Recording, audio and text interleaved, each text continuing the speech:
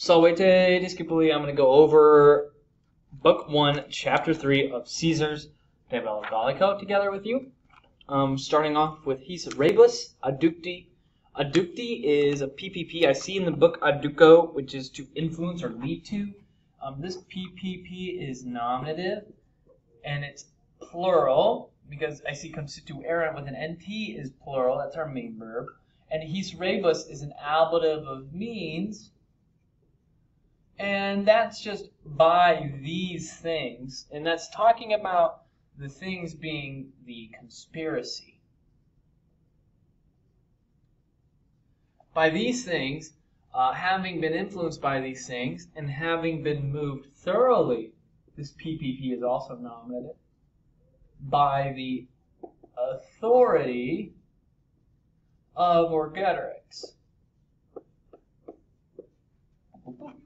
They decided, and now we have to get the words plus these infinitives. And these first infinitive, this is going to be our infinitive number 1, comparare. They decided to prepare things which, this is nominative, perternerent, which pertained. This is a relative clause verb. This isn't a relative clause of characteristic. That's why it's subjunctive.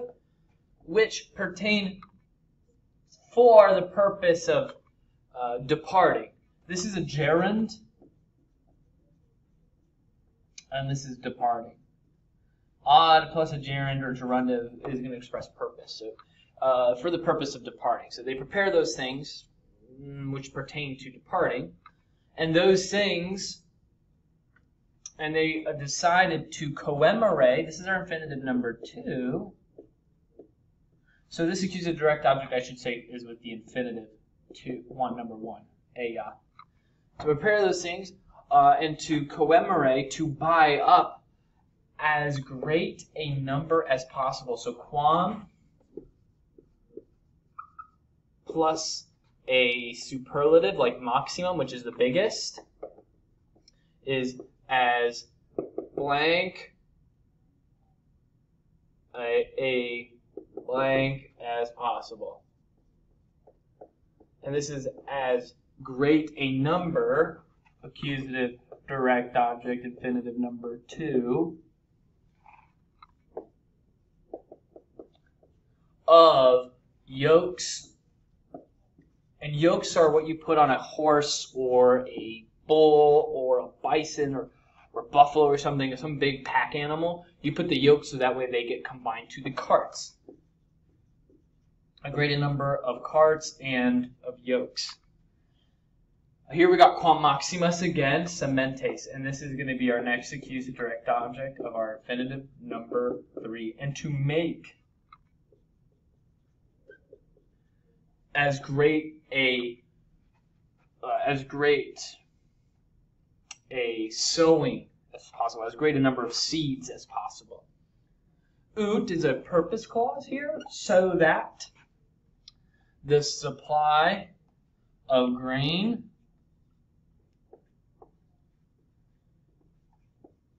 is in stock on their journey. Cum here is going to be a with, because I see civitatibus, and it's kind of like people, and I see confirmare, which is our last infinitive. This is infinitive number 4, and they're going to decide to confirm, or to, the book puts here, to establish, declare a treaty or peace and friendship with the nearest states.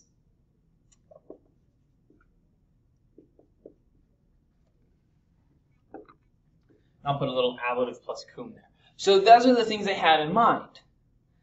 And here we get this weird indirect statement. This is on the next page, on page 16 here. Ad eas res conficiendas. This is, the book says this is a gerundive with ad to express purpose. Just like ad proficiscendum, for departing. And this is for these things, or for finishing these things, gerundive. And I'm going to put here finishing, completing. For the purpose of finishing these things, they considered, and I'm going to put here, duco can mean to lead, but in this case it's going to be considered. The book says, a nice note, they considered. This is our main verb, and it's going to introduce an indirect statement. They considered that. This is our accusative subject, biennium, of our IDS. Esse is our indirect statement infinitive. And this is accusative, satis. They considered, for the purpose of finishing these things, that 2 years is enough for them. This is a dative. Okay, and then we get to this next portion where we find out what's going to happen in their 3rd year. Let me grab my marker. In the 3rd year, my bad. Here you go. In tertium annum, confirmant, and this is the Helvetians, by the way. They're doing the actions of all these things. So they're considering, they're thinking about, they were establishing, and now they establish here our main verb. They establish the Helvetii, which is where Ogetrix is from, in the 3rd year, a profectionem, a departure date, a set out. And how do they do this? Ablative of means, by law. By a law. Well, basically, this lege, they've established it through their court system and through their own government that this is when they're leaving the land of the Helvetians. Okay, and now moving on into this next part, ad eas res conficiendas, for the purpose of finishing these things, same deal, that gerundive, I'll put here, it's the same phrase, they isn't the subject anymore. Now it's ergetrix, which is nominative, and this is a passive form of delegator. Delego is where we get the word delegate, and delego is to choose. Ergetrix is chosen for the purpose of finishing these things. So they choose him as their leader. He, this is nominative, and that's ergetrix. He, suscipit, took up a legationem, an embassy for them, this is a dative of reference, to the states. So in other words, here he's going to go and make peace with people. Ad plus the accusative ad, to these states. In eo itinere, on this journey, on that journey, he, ergetrix, persuadet, main verb, plus datives. Persuadet always takes a dative. He persuaded Casticus. The son, this is another dative, the same dative for Casticus, the son of this guy named Cantamanteloidus. Cantamanteloidus. His dad. He's a Sequanian. Casticus. So we know where he's from. And Cuius Pater, and this is Casticus, whose father, genitive, nominative, whose father obtinuerat regnum in Sequanis multos annos. Obtinuerat here is going to be our relative clause verb, whose father had obtained regnum, the rule or power, in Sequanis, in Sequania, and then for many years. This is an accusative duration of time. So he, for many years, had obtained the rule. And now, this is talking about Casticus here, and amicus and friend appellatus erat. This is passive and pluperfect. He had been called friend a senatu by the Senate of the Roman people. This is an official title that they give to foreigners who are kings or leaders of their own tribes, so that way the Romans and those people can get along well. It's like having an ambassador in a different country nowadays. It's that equivalent, by the Senate. This is an ablative with the word "ah."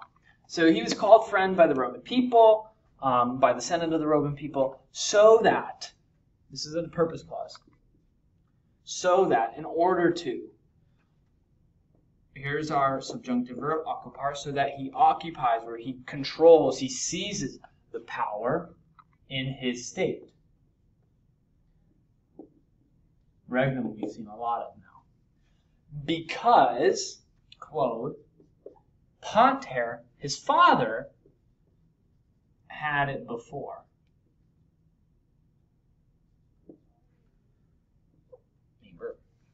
And so,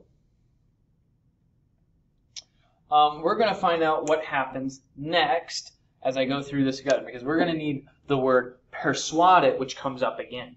And so, itemque, and so, persuadet, again, here's our main verb of this whole thing. And I'm going to put a big, semicolon here. And so, he persuaded. The Iduin, the H there is kind of extra. You don't need this. This is dative. And so is Dumnorigi. And I'm going to put the word with persuadit, which is way at the end of this clause. And he persuaded the Iduin Dumnorix, the brother of Dewikiakis. I don't know who he is. A famous Iduin, a leader of the Idui, friendly to the Romans, according to the book. Who, and that's Dumnorix, in his time,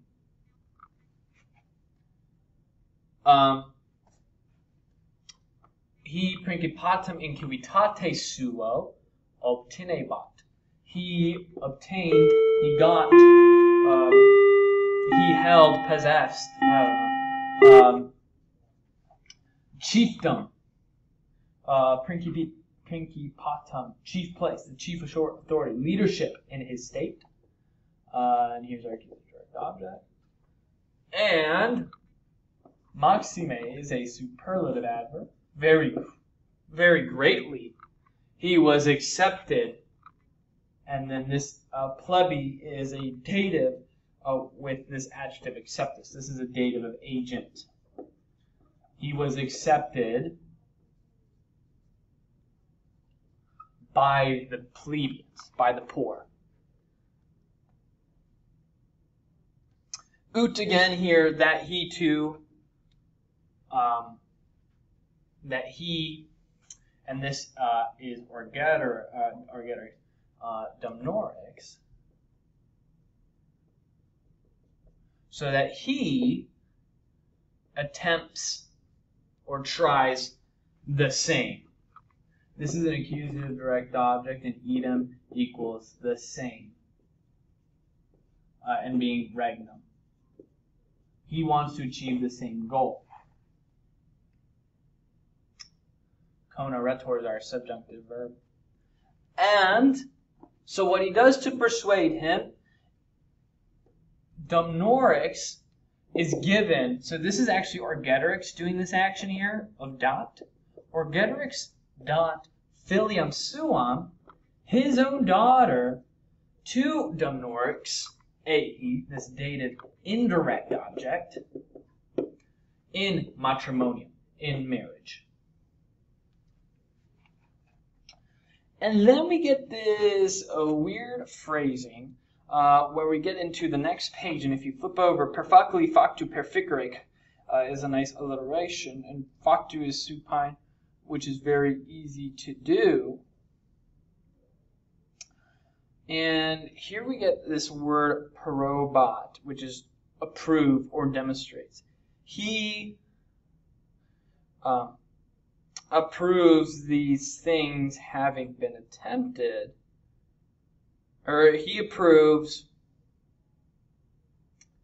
that.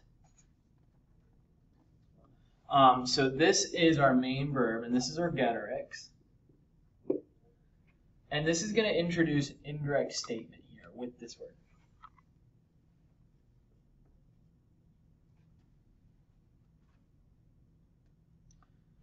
and then esse is our indirect statement. Per facile esse, that it is very easy for them to do, to perficere. This is a complementary infinitive of esse. That it's very easy for them to perficere, to accomplish, and then this is our accusative subject. These things having been attempted. This is a perfect active participle. For them, by them, dative. Billy's. Because, propteria quote, means because, he himself, this is our nominative ipse, sui coevitatis imperium obtentoris esse, because, and I think the book here has a great, in as much as he was going to take over supreme authority in his own state. He was about to, and this is a future perfect passive form, which is really odd. This is obtentoris esse is that he was about to obtain. Imperium is our direct object, or it's not passive, it's just a future perfect form. Empire of his state, that's genitive. That's what the book is saying. It's a really weird phrasing. I don't like it personally. And then we have non esse dubium quintotius Gallia plurimum helvetii possent. And then in this phrase, I see the book has a nice note about Non and Quinn here, and he proved to them that there was no doubt, and we have to add another probat plus probat for an IDS, indirect statement. And he proves that there was no doubt, this is an accusative subject, that there is no doubt, that, Quinn is the word for that, the Helvetians are able, or were able, this subjunctive verb, to possess the majority of all Gaul. We could add the word obtenere, to obtain the majority, the plurimum, the most of all Gaul. I think the book even has a nice note about this too. He proved to them that there was no doubt that, yeah, they were able to control. They were able to get control of all of Gaul. Okay, and into this last portion, I hope to finish this quickly, as it has been going a while. He establishes, and this is Orgetorix. And then conciliatorum, we have to add the word esse, and this is a future infinitive. That he, our accusative subject is say, he is about, or he will, and I see gain or win over or secure the rules, the kingdoms. This is our accusative direct object of our infinitive. And this is the future infinitive in an IDS. With, by means of, these ablative means with their supplies and with their army for them. That's who he's doing it for Cassicus and Dumnorix. Hac oratione adducti inter se fidem et ius irandum dant et regno occupato per tres potentissimos ac firmissimos populos totius Gallia sese potri posse sperum. This last part we got adducti again. That's a PPP and it's noun, just like the first word, the first few words, and it's this ablative means. Having been influenced by this oration, by this speech, they gave faith amongst themselves, inter se, themselves, being the Helvetians. And they gave faith. This is our accusative object, and here's our main verb. So they gave faith, or trustworthy. They gave allegiance, I would say, probably is a little bit better, amongst themselves. And they gave iusurandum. They made an oath to one another. They gave an oath. This together is an oath. Ius urandum, a right, and a urandum is a right to be sworn. In other words, an oath. And regno occupato per tres potentiamus, firmissimos populos. Per goes all the way here, populos, so through three very strong and very brave or very firm peoples. Regno occupato is an ablative absolute with the kingdom or with the power having been seized. They hoped is our main verb. This is going to introduce indirect statement. They hoped that they themselves, this is our accusative subject, are able, here's our infinitive of IDS, and then this is going to go here. Potiri is our complementary infinitive. So they hoped that they are able to gain control of or take the power of all Gaul. This is genitive with potiri, because potiri takes the genitive. I'm going to go actually right here. Plus the genitive. Okay. I hope this was helpful. I'm sorry this one was a little longer. Take care, everybody.